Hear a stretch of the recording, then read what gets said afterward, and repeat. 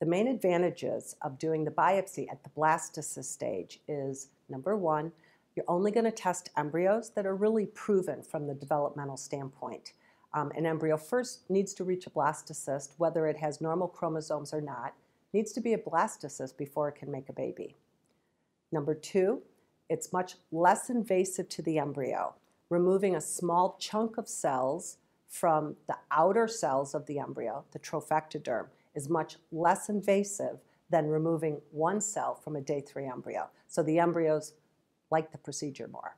And then third, from the accuracy standpoint, your results are going to be more accurate because we've given more DNA for the actual testing. It's much more robust sample.